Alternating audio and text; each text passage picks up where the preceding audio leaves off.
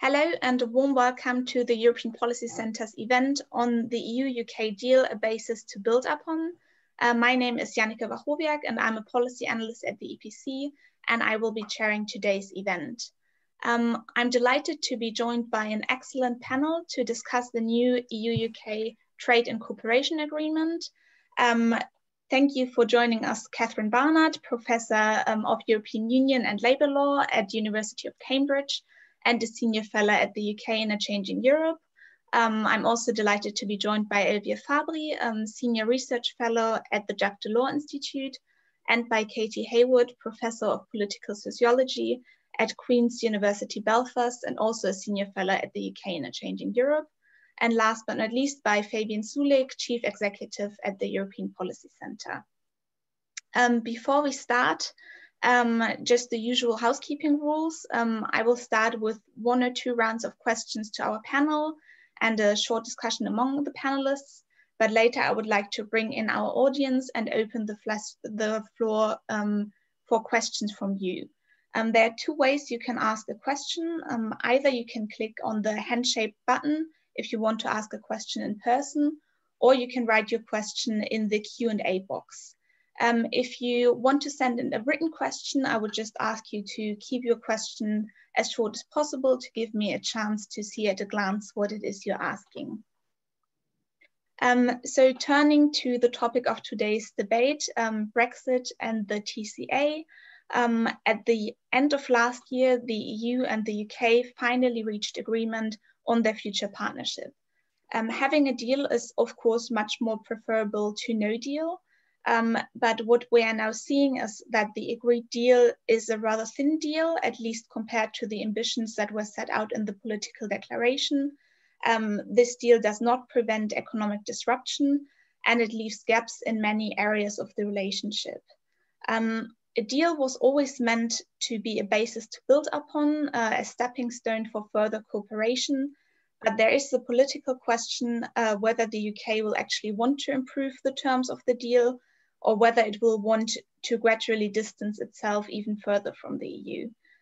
There's also a risk that the deal might crumble away, as non-compliance can lead to economic penalties and potentially even the termination of the deal.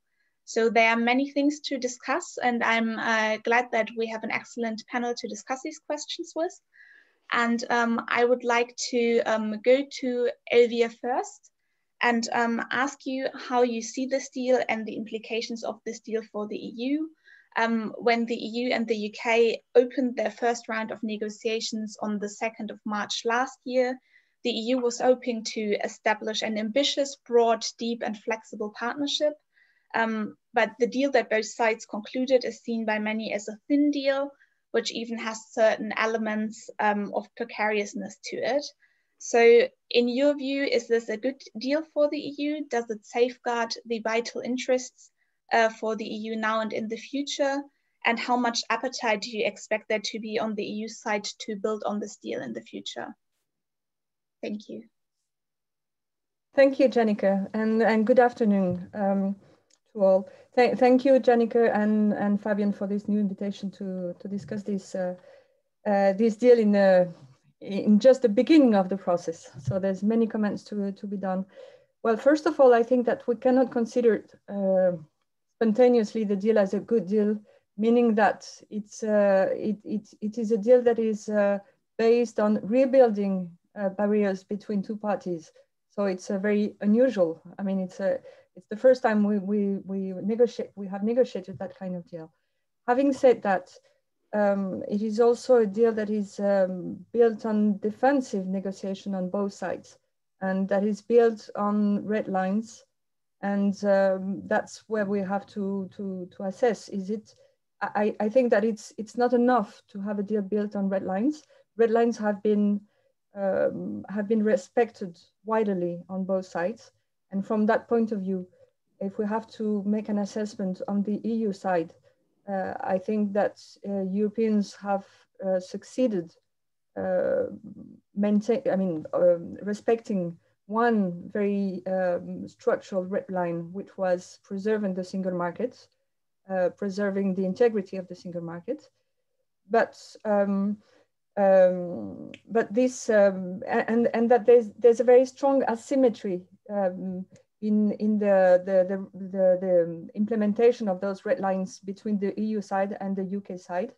On the EU side, the Europeans have succeeded to preserve the access to market goods quite widely, and of course, it's a relief to have this deal just to avoid the tariffs and quotas, and that's a very that was a very key element from the beginning.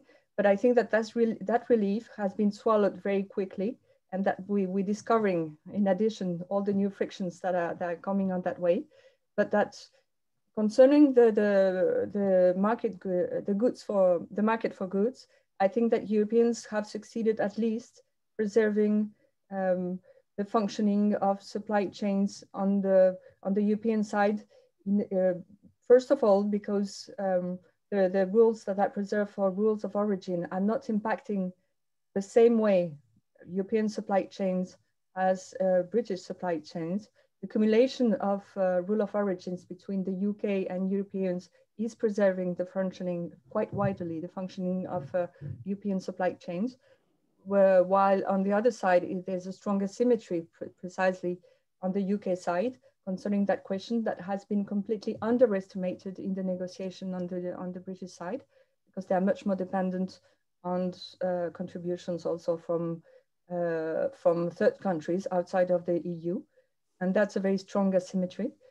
It wasn't, I wouldn't say it was an intentional objective on the EU side, but at least they have really preserved their interest, and they have preserved the interest in limiting the capacity of the UK to become potentially a distributional hub for the EU, which it was already, and which it could have become much more offensively.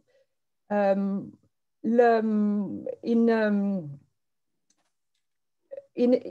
a way, I think that the benefits of this deal for the EU is really to have built this new chapter concerning level playing field, which is a very new innovation for a trade deal, even if this deal is much more than a trade deal. It's an association deal and dealing with many issues. The functioning of this chapter will needs many comments, and we will probably go back on that because it's a very extensive chapter covering as much state aid. I mean, it's more specifically interesting for state aids and for labor and social and environmental climate change standards, more than on tax and competition. But there's really a lack of clarity on the functioning of this chapter. And to make good use of this chapter for the Europeans will require some some clarification on the EU side, on the intention beyond the letter. What is the spirit of the Europeans will adopt to implement this chapter? Because the criteria that will be used to assess the concrete divergence on the UK side. I mean, on the UK side, they at the moment, there's quite some important willingness to diverge, and there's a necessity to demonstrate that there's some added value to Brexit. How they will materialize this divergence is an open question, and how Europeans will address this divergence and how they will respond is still a gray zone. I would expect Europeans to respond quite offensively and quite promptly on first cases of breaches on the concerning the respect of level playing field, and that could give a good signal of the way the Europeans are defending their interest in this first phase of implementation of the deal. Thank you, Elvire, for this first assessment. Lots of very important points, and I think especially the question, what is the spirit in which the EU will implement the level playing field chapter, and how will this play out in practice, is a very interesting one. I wanted to come to Catherine next and ask you about the dynamic nature of this deal. We know that the agreement includes various grace periods, transitional agreements, and review clauses. And Catherine, you gave evidence to the House of Commons on the TCA recently. And during this evidence session, you said, and I quote, "I think this deal is very unstable. And I say that because there are so many ways that this trade agreement can be brought to an end by either party." I wanted to ask you to expand on this aspect of the stability of the deal a bit, and how likely is it that in spite of having struck an agreement, we could still end up in a no deal like state later on? I think you're muted, Catherine. Thank you very much indeed for the invitation here. Just before I turn to that point, I think there's a couple of points I'd like to make by way of introduction. The first is, it is an extraordinary achievement that we have a deal at all. To have delivered such an extraordinarily complicated deal in best part of 10 months really is quite remarkable, and it's a tribute to both sides. And as Elvire said, it is essentially an achievement for both sides, because both sides got pretty much what they want, which was a defensive ask. I often think it's a bit like two porcupines mating. They were doing it at arm's length and with a lot of care, because they were worried about making concessions and crossing their own red lines, which were really pretty strong red lines on both sides. We have a deal, and we're beginning to get under the bonnet now of the deal to see how it's working. The question you've asked me is specifically about the stability of the deal. And legally, I would say it is potentially unstable because of the following. First of all, it can be reviewed after 5 years, which will exactly coincide with the end of the UK election cycle. And so the risk is that, certainly on the UK side, that if things are going very badly with the economy in the post-COVID world, and I sincerely hope in 5 years' time we will be talking about a post-COVID world, and if the UK itself is going through an internal revolution with Scotland in the process of trying to leave, it's always a good time to pull out the old card of blaming Brussels for all of this mess. And this might feed into what is going to be argued in the manifestos for the parties at the time of the next election. And that's one of the reasons why I think it is unstable. The next reason is actually building on what Elvire said about the application of divergence and the consequences in terms of retaliation. And as Elvire indicated, if it's done under the rebalancing provisions rather than under the non-regression provisions, the EU is able to act pretty dramatically and fast. And you may well then see calls for those on the UK side to say, well, look, we can give a year's notice to terminate this agreement anyway. So we don't even wait for a review, we just terminate and trade on WTO terms, has been argued before. So I think much depends on the politics. If, on the other hand, the politics calms down and the EU ceases to be front and centre of British political debate, as it has been for the last 5 years, there is, of course, capacity to build on the deal. And I think one of the things that is striking about the deal is how much space there is in the text for further provision. And indeed, there's repeated reference to the fact that the governance arrangements will apply not just to TCA, but any other bilateral agreement. So a more optimistic view is that this has the capacity to look more like a Swiss-style arrangement. But don't underestimate the politics over the next few years. Really, really difficult in the UK. Thank you, Catherine, for this assessment on the stability of the deal. Katy, my question to you is somewhat connected to that question. It's about the implications for Northern Ireland, and what do you think, what does the combination of the Northern Ireland Protocol and now a thin TCA mean for Northern Ireland? Since the end of the transition period, we have seen some empty shelves in Northern Irish supermarkets and some disruption to supplies. This already triggered calls for Article 16 of the Northern Ireland Protocol, which is about safeguard measures to be invoked. And Boris Johnson said in the House of Commons that his government will have no hesitation in invoking Article 16 of the protocol if there are problems that we believe are disproportionate in its operation. What do you make of these statements this early on? And maybe, I guess, the broader question also to you, what do you think, is this a stable and a lasting arrangement for Northern Ireland? Thank you very much, Jannike, and thanks, Fabian, for the invitation. It's a great pleasure to be on this panel, and I'm very appreciative of your interest in Northern Ireland, because as you recognise, Northern Ireland's in a very strange position of having watched two sets of negotiations over the past year, recognising that the outcomes of those negotiations would be so fundamental to Northern Ireland's legal, economic and political and social future. One thing that strikes me about the TCA in many ways is the lack of ambition that it represents compared to the nature of the protocol itself.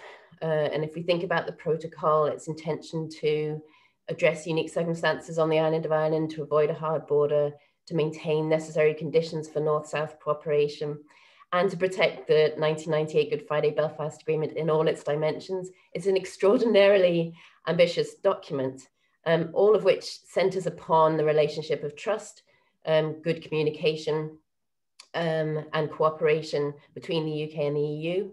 This is very difficult now that the UK is a third country, and it's difficult, of course, in the context of having agreed the TCA, which is about minimising those ties to the EU and being able to sell this agreement as reclaiming UK sovereignty.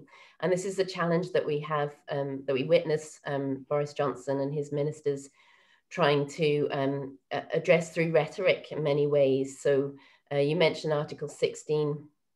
There's been a lot of calls from certain quarters of the DUP, the Democratic Unionist Party, and other unionist parties, pro-leave groups in Northern Ireland, for Article 16, the safeguard measures of the protocol, to be triggered.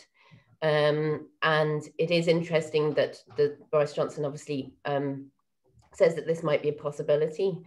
But I think all of this comes down to the fundamental fact that the realities of Brexit were never, and indeed the protocol were never properly explained. And many of the consequences of the protocol that we've seen in operation since the end of the transition period have been ones that would be entirely predictable. I think the fact that we had those joint committee decisions just before the TCA was agreed was absolutely essential, but there's very much a sense here that those agreements on grace periods just enable us to get through this very critical time in a way that minimizes disruption. There's a huge sense of the challenge only growing over this coming year. So fundamentally, if we're thinking about risks that might emerge to the stability of the protocol, I mean, as I say, everything depends on that UK-EU relationship. I'm very conscious that if, for example, the UK does breach elements of the TCA, the level playing field, for example, the EU may decide to take measures that would have negative effects then on Northern Ireland, for example, the imposition of tariffs. And also, we're very much suffering the consequences of the fact that these very unique arrangements were never really designed for dealing with a market that is as integrated as the UK's market and Northern Ireland's with Ireland. It's an extraordinarily difficult situation.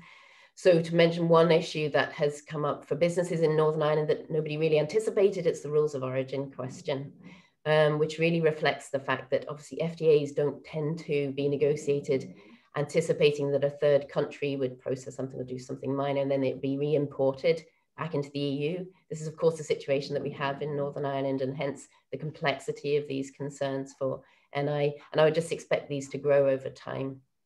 So we're very glad to have a deal with all the issues that we see on the Irish Sea border and the difficulties in managing that, which are very complicated. I should say, all businesses are just very glad that we're not having to deal with that on the Irish land border. It would be immeasurably more difficult. And yet at the same time, we're very conscious of the challenges that lie ahead. Thank you, Katy, for this very interesting input from you.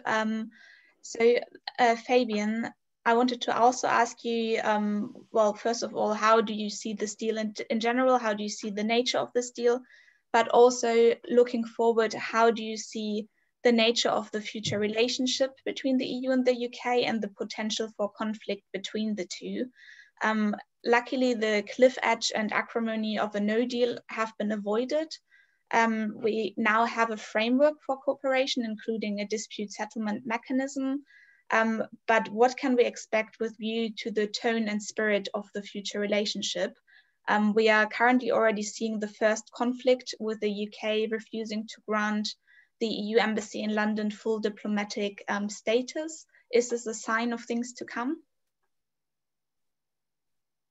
Well, we don't know yet. I think it is certainly not a good sign, and I'll come back to that. But firstly, about the deal, I'm not going to repeat things which have been said already.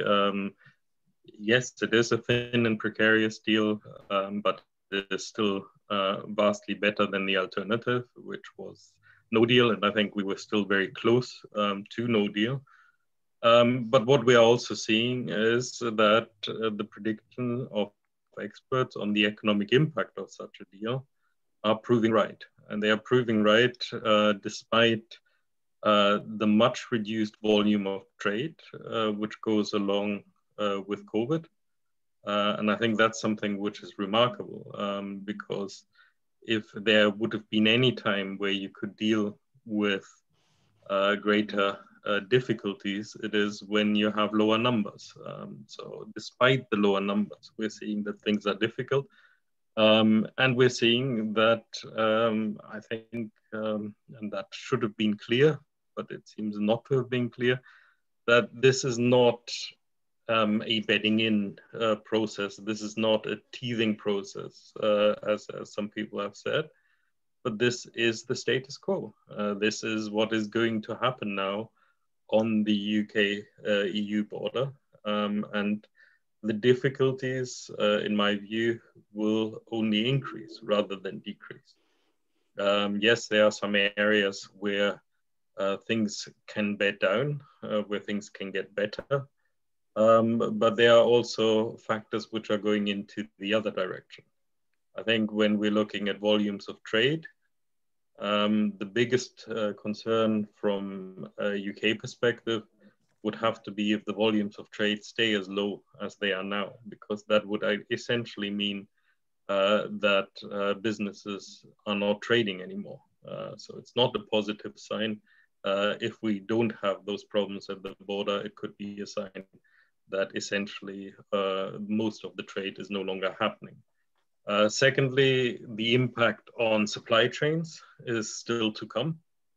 Supply chains generally have cushioned themselves for a time. They also have lower production at the moment because of COVID. But this impact on supply chains is going to come. And what that means is essentially that it does not make sense anymore to have one part of the supply chain in the UK if you have to have repeated cross-border movements. So we are going to see many supply chains recalibrating, and that will mean that business will shift away from the UK, that investment will shift away from the UK. Again, it's probably not going to be spectacular from one moment to the next. Many people will not see it, but it will be a drip feed. It will be every time there's a consideration of whether you're renewing production facilities in the UK, and particularly in manufacturing, we will see over time a further decrease in employment within the sector, in investment within the sector. And I think the impact, which we haven't seen essentially because of COVID, is on migration. The numbers of people which are needed by British business in many different areas. There's still a lot of uncertainty about how exactly that's going to work out, because migration is not determined mainly by the rules, but it is very much determined by the perception of the people who are moving or not moving. So there will be a question about how attractive the UK will be, particularly for the workers who earn higher wages, who might think twice about going to the UK in future. So I think these impacts are still to come. And what it means is that Brexit is showing to be a very significant economic loss. That will also influence the politics. It will influence the politics within the UK, and will influence the politics of the relationship.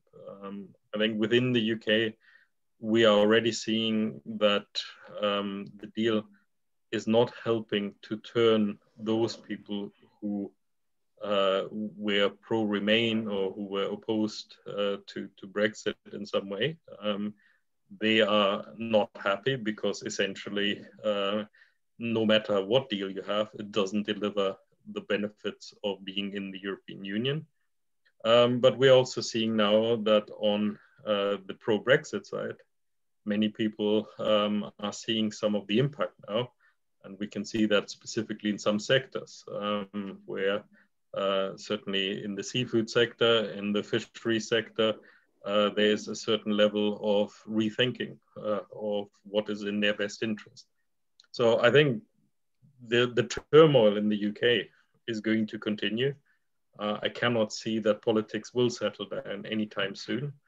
And that might also lead to short-term reactions because for the government, the only option now is to blame the EU for everything which is going to happen.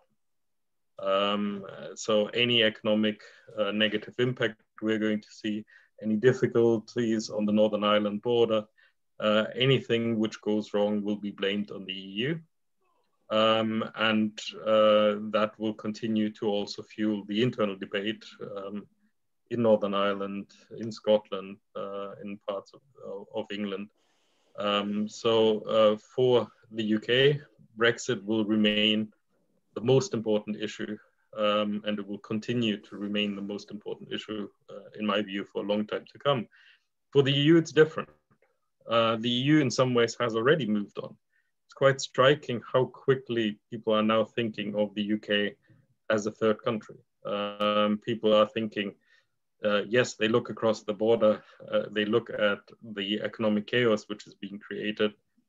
A bit in a way, if you at least read some of the continental newspapers, it feels a bit like, well, we told you so. But it isn't really engaging anymore politically with the UK. The group of people who are interested in what is happening in the connection to Brexit has reduced a lot. The interest now is much, much greater, for example, to look at the transatlantic relationship, to see what is happening there. Now, that for me means there's a great danger in the cooperation between the EU and the UK. They are unequal partners already, but there are many areas where they also share interests, both in the continued development of the EU-UK relationship, but also in global issues, whether it's climate change, whether it is the multilateral system, whether it is how we deal with, cooperate with the US and China. These are all issues where there has to be a certain level of dialogue and hopefully common action. And that brings me back, just to finish on that, to this question of diplomatic recognition for the EU ambassador. Because if the UK And there's still a big question whether this has deeper meaning or whether it was just an individual action which wasn't considered to create this level of difficulty. But if the UK really doesn't consider the EU as a political international actor in the same way as other countries consider the EU, then it is very difficult to see how we can get meaningful cooperation on these global issues. So for me, this was a very worrying sign, not only because it showed the possibility of the UK making the relationship more difficult, but it also, in my view, shows that the UK, or at least certain parts of the UK government, don't consider the EU as the partner, which they should consider the EU as to cooperate on these global issues. Thank you, Fabian. Before we move on, I just wanted to remind the audience that you can send in your questions in the Q&A box, or you can also raise your virtual hand if you would like to come in person. Yeah, what Fabian describes is a lot of potential for conflict and a difficult relationship to come. So Catherine, I wanted to come back to you because the question about an either harmonious or conflictual relationship is also directly connected with the question of what happens in the case that there is a dispute. So I wanted to ask you to elaborate a bit on the dispute settlement mechanism that is in the deal, and if the UK starts to test the limits of divergence, how likely is it that this triggers a dispute settlement? And I guess there's also a bit of a more political question whether disputes will be solved politically or if there will be an endless row of legal disputes. This is, of course, a difficult question because it depends also on political choices in the UK and whether the UK will actually diverge. But yeah, I was hoping to get a sense from you on what you think. Thank you very much for that and for the other contributions. At the moment, it's not clear the extent to which the UK government is going to take advantage of what it sees as the Brexit dividend, which is divergence. I think that confusion was summed up in the approach taken by Kwasi Kwarteng, who is the new Secretary of State for Business. The FT had a story to say that the UK was thinking of tearing up the working time regulations, implementing the working time directive. He came out and said, oh no, we're not. And then a couple of days later, he said, well, oh yes, we might be, but we're looking into it. And so the question then is, what level of divergence might occur? Now, if we were, I mean, if you look at the working time directive, which has always been a bête noire of the of many employers and certainly the Brexiteers, there are bits of the Court of Justice case law that a lot of employers have never found comfortable, most notably the fact that you can take paid annual leave after a year's sick leave. Now, let's just imagine for argument's sake that bit is turned off. Is that really enough to trigger either the non-regression provisions in the TCA, let alone the full rebalancing mechanism? So salami slicing, will that really be enough? Because remember, there's a threshold in respect to the non-regression provisions. There's got to be an effect on trade and investment. Under the rebalancing provisions, there's got to be a material effect on trade and investment. And just turning off one bit of the Court of Justice case law, that seems unlikely to trigger either. But what happens if there's a more rigorous salami slicing and turning off other bits of the Court of Justice interpretation, or that the working time regulations are turned off in their entirety, as are the agency work regulations, which are also deeply unpopular with some employers, as are the provisions on information and consultation over collective redundancies. And if you go down that route, you can see already particularly the French rubbing their hands and saying, well, this is really divergence, and so should be dealt with under the pretty brutal provisions on rebalancing. You asked specifically about the dispute resolution mechanism. There isn't one. In fact, there are several dispute resolution mechanisms scattered across the treaty. And there's a certain Alice in Wonderland quality about these dispute resolution mechanisms, because they say there is a general dispute resolution mechanism which broadly follows the WTO approach, but there's no appeal. And it's based on, first of all, consultation, so political, before you get before your panel and of arbitrators when it becomes somewhat more legal. In respect of the bits I've just been talking about, non-regression and rebalancing, they appear to have their own dispute resolution mechanism, but in fact, when you look a bit more deeply, they cross-refer back into the main dispute resolution mechanism, particularly the bit on retaliation. And then the question is, what about the rebalancing mechanism? That's the much more radical, brutal mechanism. Well, in fact, there's got to be a working, the panel, if it goes to a panel, have got 30 days to sort things out. And if not, the EU can still apply its tariffs. And I think that's the potential danger, because of course, if the EU goes in all guns blazing, which they might well do for the reason that Elvire has said, of course, this will fuel the anti-EU rhetoric in the UK in the way that Fabian's just described. And so again, it's for the EU to think how it wants to deal with this rather complicated porcupine, and how it wants, does it want to provoke it, or does it want to give it a bit of latitude, given that the treaty says in several places that both sides are free to set their own standards. And that, of course, is one of the aspects of Brexit.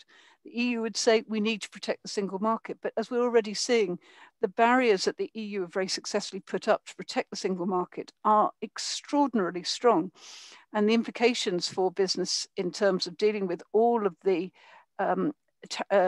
primarily non-tariff barriers at the border are an enormous cost to business. And so the fact is that business is taking a huge hit, which it will not cover by the fact that it's not paying sick leave to, it's not paying holiday pay to sick workers at the end of a year's sick leave. I mean, the costs for business, as Fabian said, have been huge. Sorry, failed to unmute myself. Thank you, Catherine, for this assessment.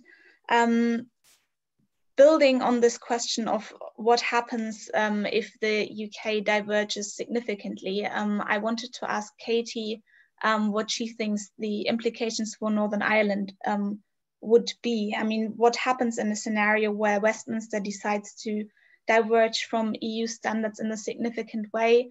How do you see that impacting the long-term trajectory in Northern Ireland in terms of economic but also political developments? Also keeping in mind that the next Northern Ireland Assembly election is expected in May 2022, and the first consent process in Northern Ireland will take place in late 2024. So how do you see this play out, or what kind of scenarios do you maybe foresee?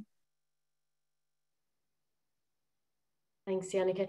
Yes, and this question enables me to answer the question in the chat as well about sausages, which as a vegetarian, I seem to spend a lot of time talking about these days. So yes, the risk, so for Northern Ireland, obviously the protocol means dynamic alignment for Northern Ireland to the EU's rules in certain areas of the single market for goods. So there's a potential for pressure, if you like, on the Irish Sea border in two ways. So the one is if sort of as and when, I guess, the EU standards increase. So automatically, if those instruments of legislation in Annex 2 are amended or updated, then that applies in Northern Ireland. Or indeed, if it's anticipated that a certain new aspect of legislation in the EU would be relevant for the protocol, that may well be incorporated as well. So Northern Ireland would diverge from GB in that regard, from Great Britain in that regard. Plus then also if GB, any part of Great Britain, so any government of the UK deciding to diverge, then again, that has implications. It's difficult to I'd be careful not to exacerbate or exaggerate the impact of it. I think that already, I mean, we've been left in no doubt that the EU is taking that, you know, the arrangements in the protocol very seriously. And although we are conscious that we're in a certain number of grace periods at the moment, there is no ambiguity, I think, about the EU's insistence that single market customs rules will apply in Northern Ireland. And just to pick up on Fabian's point earlier about blaming the EU, I mean, one thing that you've made me think, actually, I mean, one thing that is striking is that we don't have much blaming of the EU going on for GB to NI friction. Instead, what we have is more promises from the government, sort of downplaying the significance in the first instance, saying it's COVID mainly, which is true to some degree, but also emphasizing the need for permanent solutions. So giving this idea that there's ongoing negotiation with the EU. And I think this is where my primary concern of the moment would be. And that is how those decisions, how that negotiation is taking place. I don't think it is taking place at the moment. I think there's a lot of close communication between officials. But my longer concern, deeper concern is how those decisions are made. So the instruments of governance of the protocol, we have the joint committee, the specialized committee on the protocol, and then the joint consultative working group.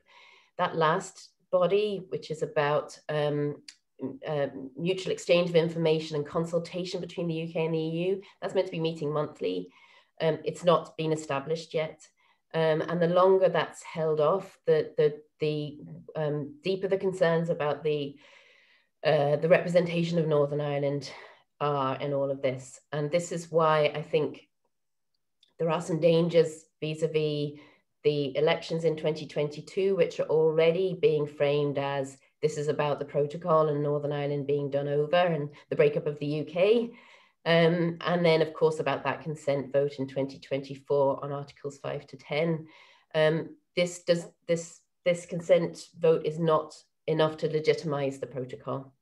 What we need much more fundamentally is something that shows, it's almost like, I'm working with my colleague David Finnemore on this question of problem solving as legitimacy, like throughput legitimacy for this protocol.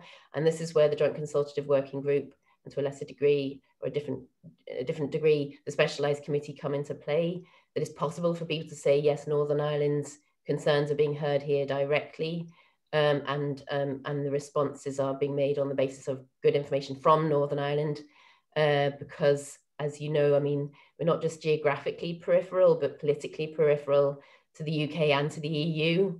And I think just sort of urge the sort of establishment of the JCWG as soon as possible, so that people can see, yes, we are being represented, we are being heard for these concerns that are very real and going to be feeling more real when on the 1st of July, for example, we won't be having any more British sausages, or not GB made sausages or mince entering Northern Ireland.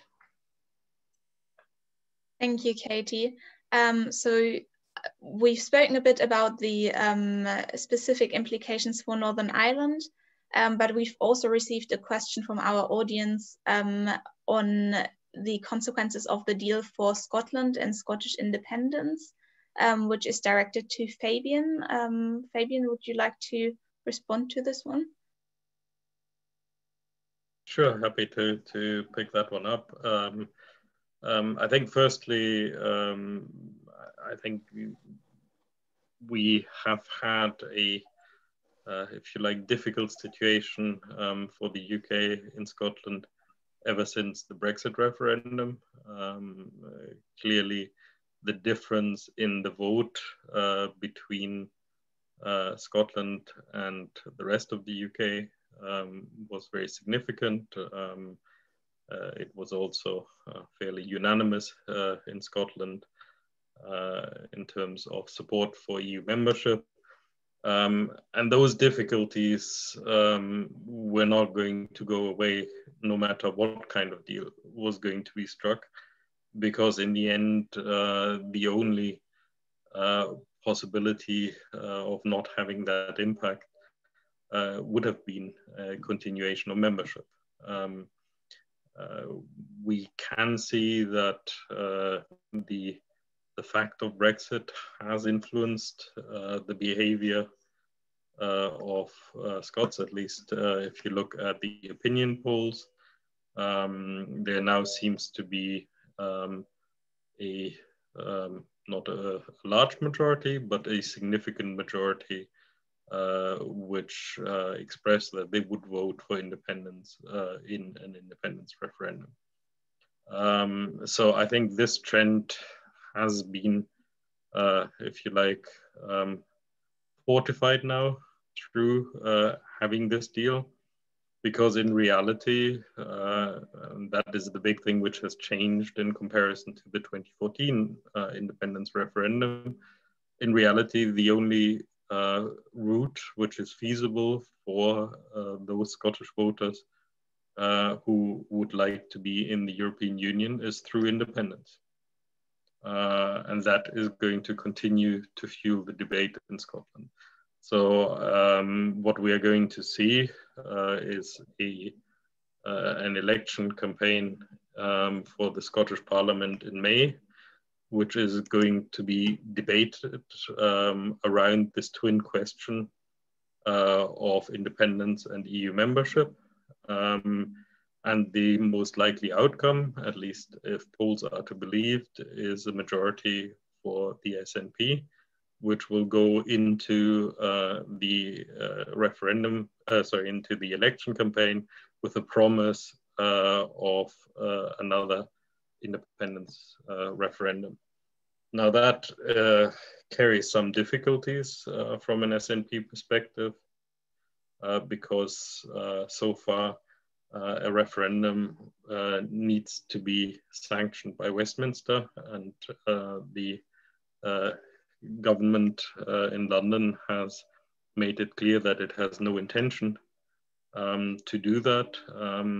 There could well be court cases. There are some arguments which say that legally, if the outcome of the election is as people expect, that there might be a legal route, but certainly it will be a live issue. So from a European perspective, I think it is an issue which we need to have on the radar, because it is not going to go away. And it might well be a question of whether Europe would consider membership of an independent Scotland, and under what conditions. And I think this is something where we haven't really engaged at the European level in a serious way in this, because of the context. But now I think it is something which we will need to consider. Certainly the European commentators will be asked about the perspective of Scotland, if Scotland does become independent, if it becomes independent in a constitutional way versus a non-constitutional way, what kind of terms and conditions the EU might set, but certainly it is a live issue, which in my view will be on the agenda, certainly for the foreseeable future. Thank you, Fabian. We have a virtually raised hand from our audience as well. So we will try to bring Francis in. Francis, the floor is yours. You could pose your question now. But I think you are self-muted, so you would have to unmute yourself first.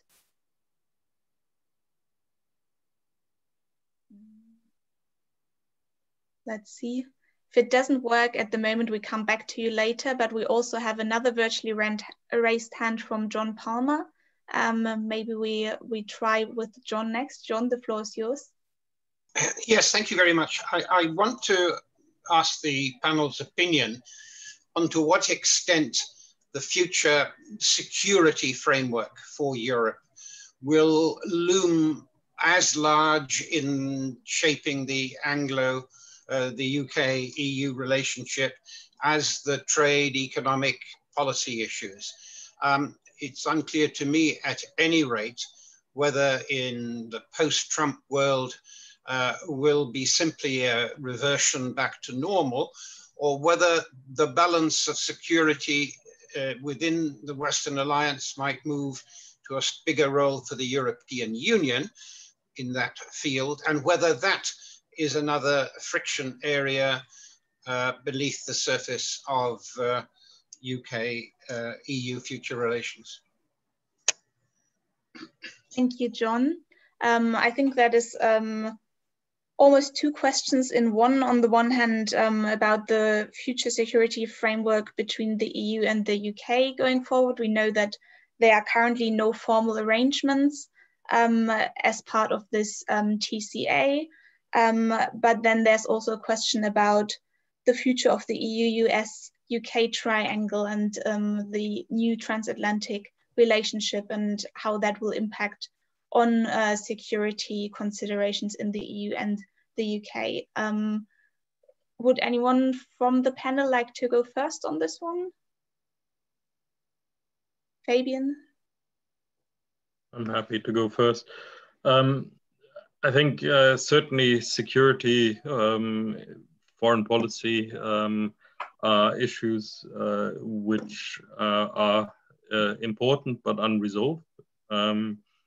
Essentially, for the moment, at least it seems that the UK government has no intention of having a relationship on this issue with the EU. And with that, I mean the EU institutions. Of course, there will be a relationship which is already there. For example, on a bilateral basis between France and the UK, there are a number of areas in the security field where there is a cooperation.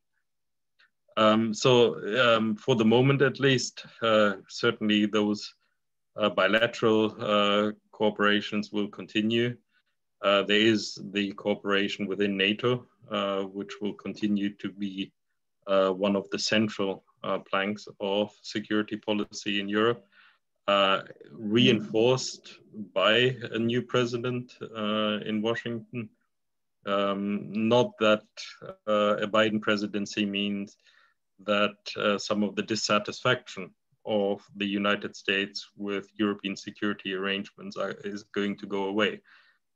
Clearly, there is an expectation that Europe will take more responsibility, and that also means Europe will put more money into its own security and its own defense. But I think this will be done through a forum like NATO, rather than threatening with withdrawal, threatening with the cancellation of the arrangements which are there. I think it will be challenging to work together if there isn't the possibility to use some of the EU instruments. I think there's the whole big question of the security industrial complex and how we deal with the market, which is there, where the EU does have significant competences. There are also a number of issues where we will have to decide in how far the UK is inside the tent or outside the tent when it comes to security arrangements, intelligence sharing. I mean, there are a number of areas where this has not actually been resolved. But I think that in the end, this is one area where at least as long as we have this government in the UK, and things might change if there's a change in government, but as long as we have this government, I don't see how we can actually improve. And I see that there are a number of potential areas also of conflict. What happens once we start seeing substantively different decisions being made in the UK on certain issues? And this will happen, whether it's on sanctions, whether it is on security arrangements, whether it is on particular powers of police and data. I mean, these are things where there were already frictions inside the European Union. So we can actually expect that these will get worse over time. Thank you, Fabian. I think Elvire would like to come in on this as well. Well, just a short reaction to what Fabian said. I mean, following what Fabian said. obviously the increase of public investment in the defense sector is a sign that the UK intends to remain a strong security actor on the global scene. But the willingness to increase the links with the US means also that security engagement will be very closely linked to Washington and to the alignment of the UK on the new US policy. I tend to think that if we're talking about how the UK wants to engage on its Global Britain project, there may be other issues on which and other sectors on which the UK could make the difference as being a good broker, and it may not be directly into trying to engage on specific geographical areas, or but maybe more on issues like climate change, or which could be seen as a sort of alternative for the UK to build that new post-Brexit global Britain identity. Thank you, Elvire. I would actually like to stay with you, Elvire, and maybe also ask you to comment on another question we've received from the audience, from Guillem Zapatero, who is asking, do you think the TCA can become a model for other third countries? So maybe the question is also, what lessons will the EU draw from these negotiations for its relationships with third countries in general? And will third countries have new demands modeled on this EU-UK relationship? For example, when we look at the no involvement for the European Court of Justice, so do you see any implications there in the EU's for the EU's relationship with third countries in general? Well, I think TCA can be really considered as a very ad hoc agreement for the UK, as a very specific partner, and it was presented like that by EU negotiators. UK is very so integrated in the single market. I mean, it's a big economy and closely linked to all EU partners. So it was it had to be a very specific design agreement. Of course, if we're talking about the interests of third countries, it would be more a sort of selection of third countries, very close partners, such as Switzerland, who has been closely watching the evolution of the negotiation and the outcome of the TCA.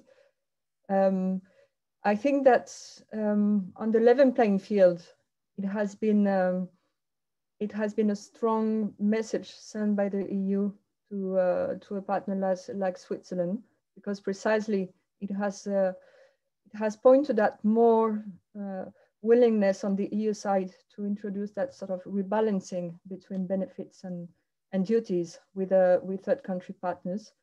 And I wouldn't see any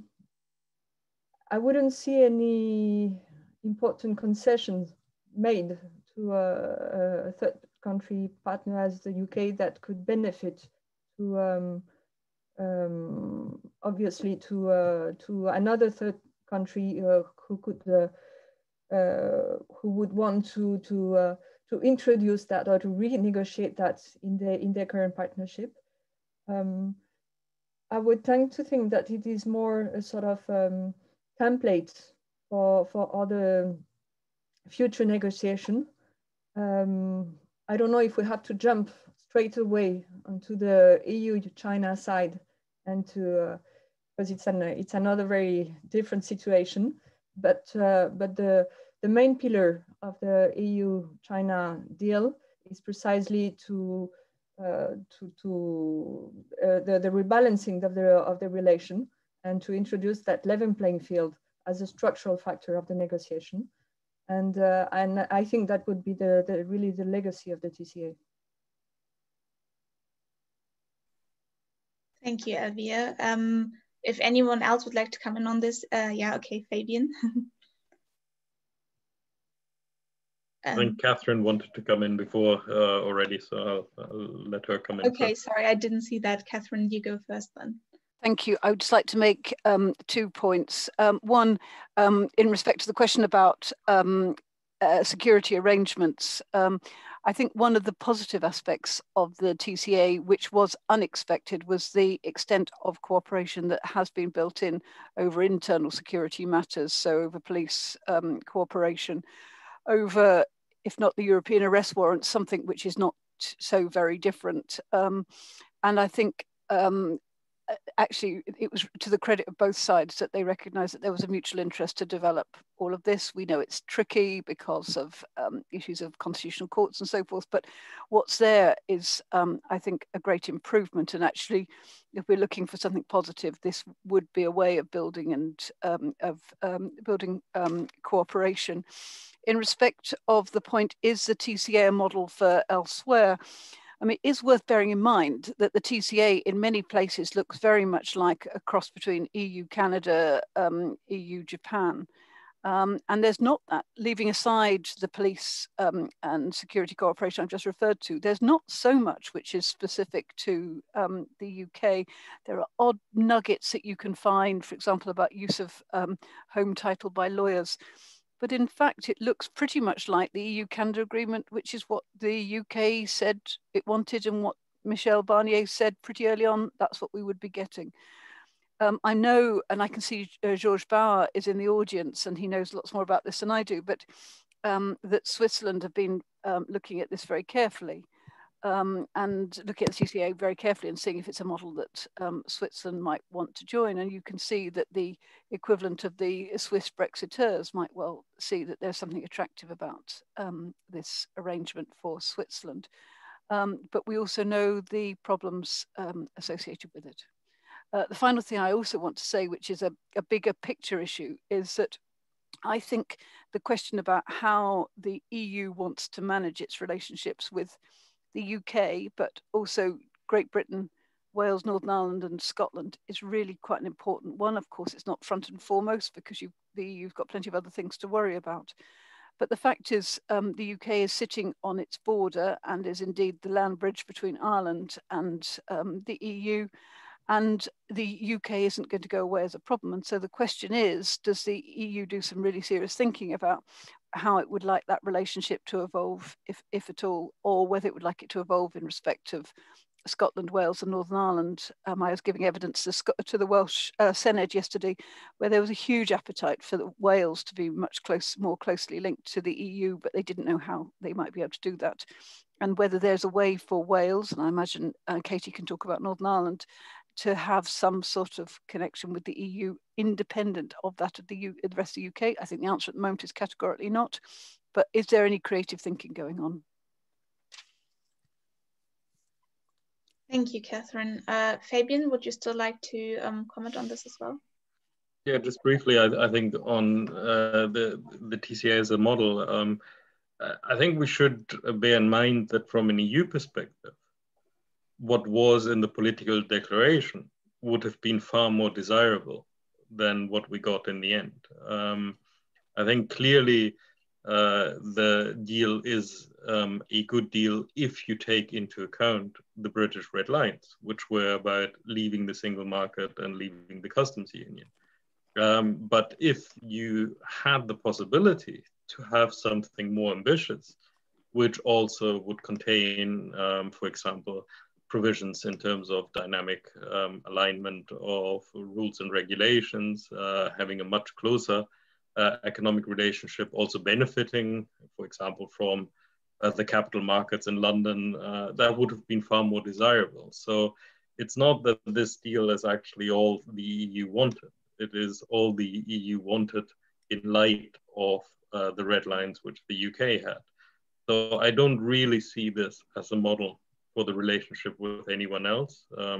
With some countries directly close to the EU, I think the desire is still to have them within the single market, which has certain implications, And certainly I don't see anyone moving away from the principle of the EEA agreement at the moment. I think with countries outside, further distance, it's a different arrangement in any case. It doesn't raise the same questions as with the UK. So I think it is, from an EU perspective, a good deal in the sense that it meets the negotiation criteria. But in the bigger picture, it's a bad deal for everybody, because in the end, it only has a rather minimal level of cooperation. Thank you. Katy, I don't know if you would maybe like to comment on what Catherine said about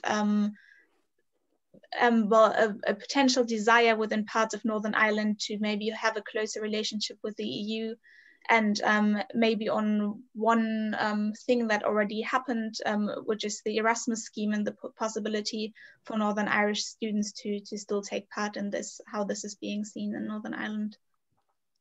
Well, you'll be surprised to hear that it's been highly politicized. So yes, the Irish government said it would enable, and it's been saying this for a long time, and it had it in its yes, it's been saying it would do this for a long time, so that it would enable students in Northern Ireland universities to access Erasmus, which has been broadly welcome.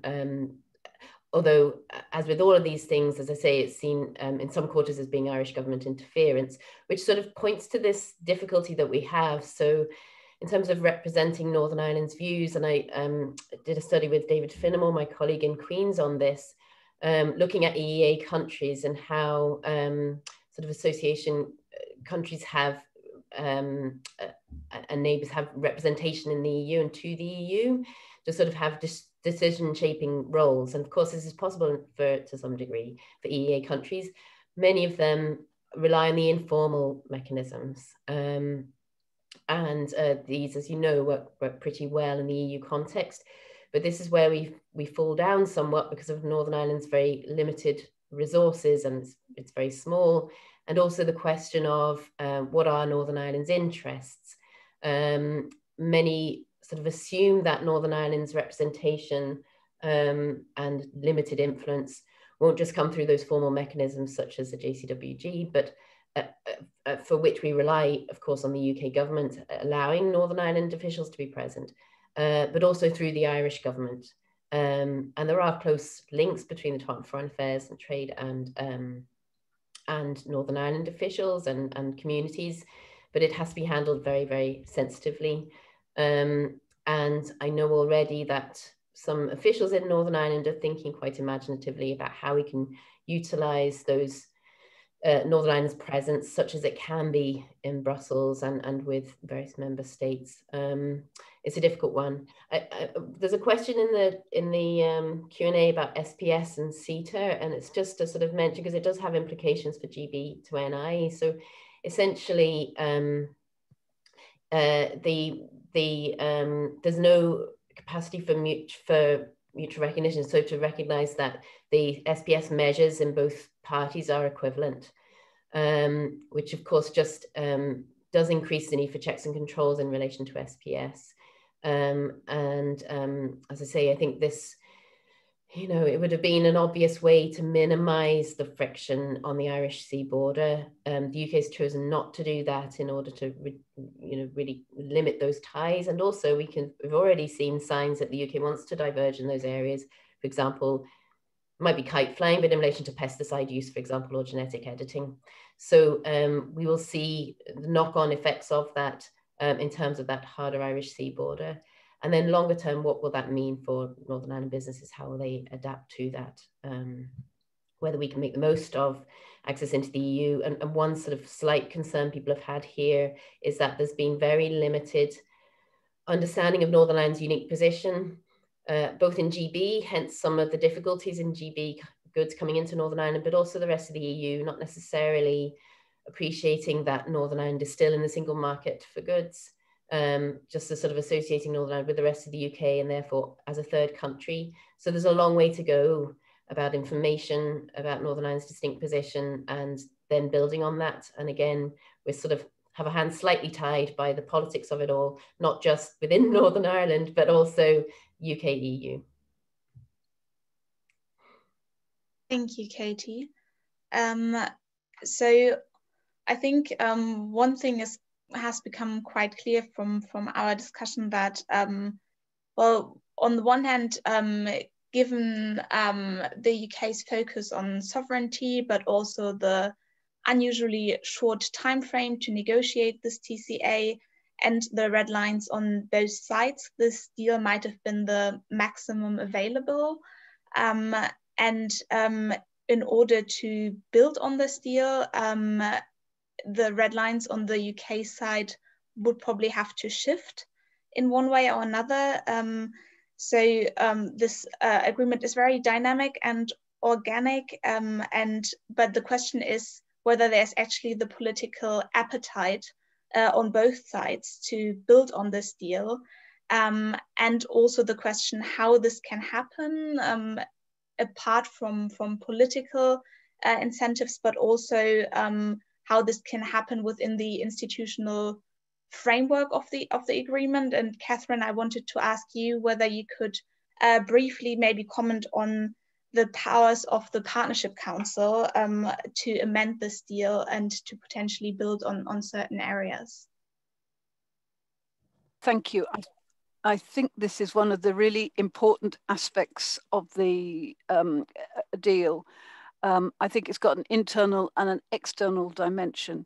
The internal dimension is who from the UK will appear before on the Partnership Council, plus possibly as importantly, the 18 committees and 4 working groups. And this is not just a question of personality, but also to what extent will the devolved nations be represented on those committees.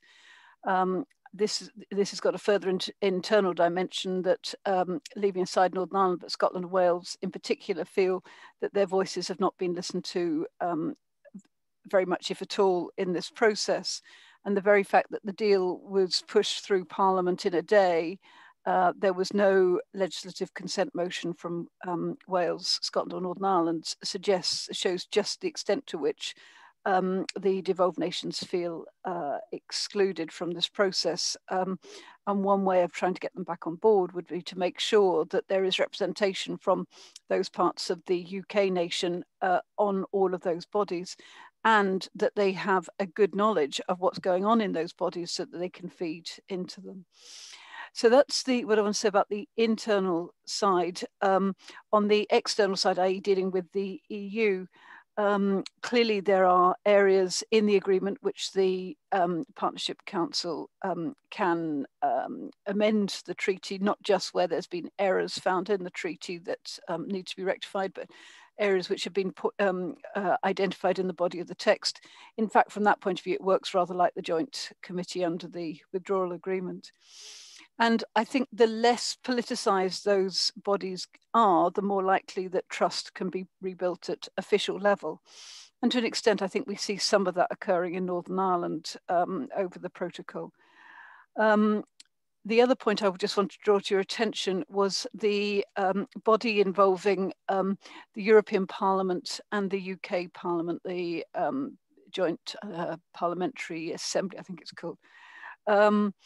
I'm told that the EU is more enthusiastic about that than the UK, and it does, the provision in the TCA expressly refers to UK side representation being from the United Kingdom Parliament, which presumably means Westminster, and thus no space for the devolved administrations again, which again causes further internal strife. The question then is, what role will this body have, and the civil society forum that's also envisaged, how can you make them anything more than talking shops? And how can they actually deliver something of benefit to their constituencies? Thank you, Catherine. I think those are 2 very important points. The role that the Parliamentary Assembly and the Civil Society Forum can play in the broader sense of of the relationship. And we also have another question from the audience, which is asking basically how we could envisage a successful EU-UK relationship in a broader setting and in more global terms, and what success will look like.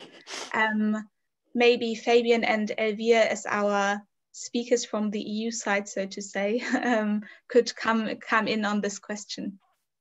I don't know who wants to go first. Well, I think precisely that we could pay attention to those global challenges that maybe further away from internal market issues could bring together the two parties on a more constructive ground.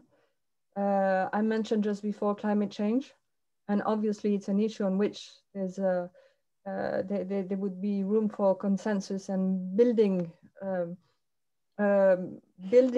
many ways of cooperation if we think about the need to cooperate in innovation, and which could bring us from the more political level to more economic level, and who could be a leverage to for cooperation on different fields of policy. But in climate change, as on issues like addressing the China challenge, it will obviously be a triangular setup between the EU, the UK, and the US. And it will also depend on the way Joe Biden intend to manage his bilateral relation with the UK and with the EU.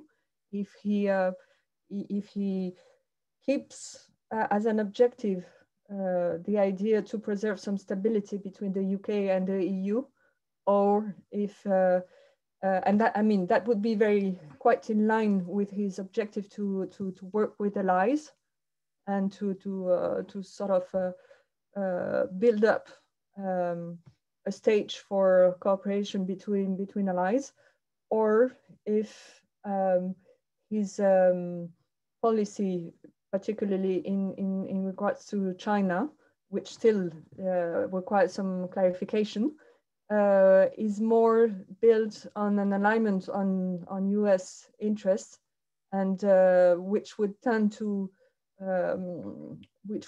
introduce in the bilateral relation between the EU and the UK more competition between two strategies, being aligned on the US side or be more cooperative with the EU. I think that there's still some great potential for rivalry even on those issues between the EU and the UK. Thank you. Fabian, would you like to add to this as well? Yes, I think it's very difficult because essentially we have two divorcees which had a huge fight and are still continuing to bicker on a number of different issues. And we're now asking them to set that aside and to work constructively on some other issues. I think it can be done, but I think in the near future, at least, I would say the only chance we have of doing that is if we treat it as issue by issue, rather than tying everything together into the overall relationship. Because once we start then trading off, and it then opens up all the wounds which have been created by this. But I think it's also important to recognize that post-transition is not pre-transition. There has been a significant change in the relationship. Sometimes it feels like both sides haven't quite realized this yet, that both sides are still in a way treating each other as if they're still members of the same club. And the reality is that there's also a change now in the different interests. So for example, when it comes to economic cooperation, I'm rather skeptical about us achieving any further deepening of the TCA, because we now have a situation where we have economic vested interests on both sides, which are building on the current status quo. And if you're then wanting to disrupt that status quo again, you will have to overcome those vested economic interests. So for example, there are a number of companies now on the continent which are benefiting from a rerouting of trade routes. We have seen when you look at Ireland, the land bridge through the UK has gone. There are many new trade routes now opening up between Ireland directly to France. These are the kind of things which are not going to be disrupted again. So you're not going through a second transition. When we look at services, we haven't talked about services, but services not completely, but in substantive ways have been excluded from this agreement. Now, having a new agreement on services would mean that for continental service providers, there would be an added competition, which is added back into the market. So they would have to see a significant economic benefit elsewhere to consider that. So I think this situation is unfortunately a very difficult one to deal with. And I think rather than thinking about a very ambitious relationship, I think we need to try to manage the relationship we have now as well as we can, so that we have at least a minimal level of cooperation on some of the global issues. Where that goes in 5 years' time, in 10 years' time, that's a different question. But for the moment, I think it really is about focusing on some issues and then trying to take those separately from the economic relationship, from the difficulties we have in that.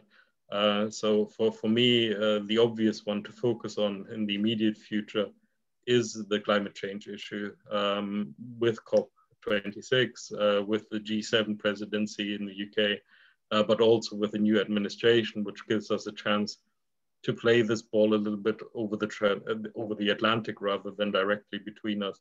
I think that's one of the issues where there is a chance that we can achieve something, but we really have to be careful that we don't contaminate that cooperation with the conflict, which will still be there on a number of other issues. Thank you, Fabian. So we have almost come to the end of our discussion today, and I think we've almost replied to all the questions from the audience as well. So I just wanted to pose one final question to each of you and ask you to be brief in your answer, maybe 1 minute each. We've already touched on this a bit, but it's also kind of a crystal ball question, which is, do you expect this deal to lead to a closer relationship between the EU and the UK over time? Or do you expect a gradual distancing, if not even a falling apart of the deal? Maybe we start with Elvire, Catherine, Katy, and then Fabian. I don't expect falling apart of the deal. I think it's there. It will keep us busy just to learn how to manage the deal and the new relation, and that's why I wouldn't expect even some meaningful attempt to build up new cooperation on the basis of this deal. I think we will for 1, 2, many years first limit the damage made by this new relation, learn how to work with it. And then, as Catherine just said before, maybe at the level of the more technical level, the level of agencies and the level of regulators, we could expect some work on mutual recognition in some fields, little by little, very concretely. It won't be very easily visible, and the visibility of that slow building cooperative work wouldn't be obvious, and it will be under the radar of more political, more tense exchange with more official rivalry, and dealing with the divergence between how are we gonna manage with this divergence as much on the level playing field chapter as on more structural issues like in financial services and data transfer. This is going to be much more tricky because would be much more structural. It wouldn't be a rebalancing exercise. It would be losing the equivalence that we expect the EU would be given in the coming month. But this is really suspended to more geopolitical issues, and notably on the data transfer issue. The willingness for the UK to rejoin the CPTPP will be a major test for this cooperation in the data field. Thanks, Elvire. Catherine? Thanks. I would broadly agree with that. I would say two things. One, to manage this deal, it should be as boring as possible. So it's got to be done at a technical civil service level. And I know Whitehall are giving a lot of thought to how to manage that.